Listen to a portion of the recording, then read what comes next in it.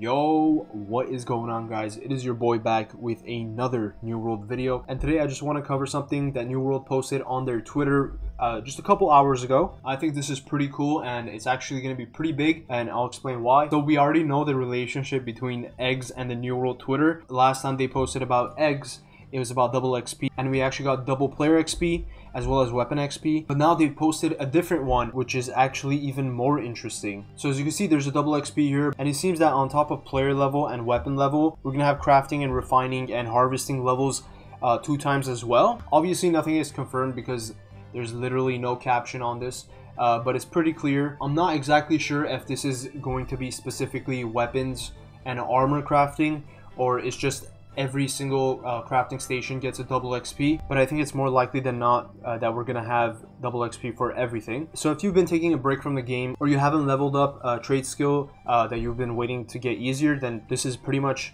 the best time to actually get on and grind these trade skills. I do think this is huge, mainly because not a lot of people have weapon crafting and armor crafting at 200, and that's going to be very important for players that are coming back into the game solely for PvP for the 3v3s.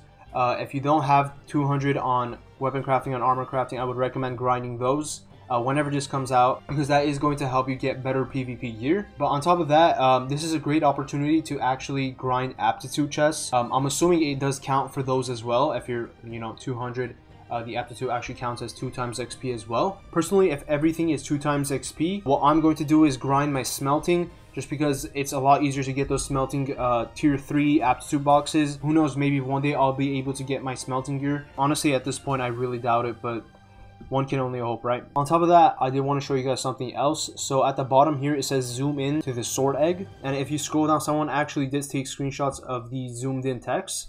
It says, see what the hatchet has in store, the egg outside calls to you, and the harvesting tool beckons, and double eggs plus P is coming soon.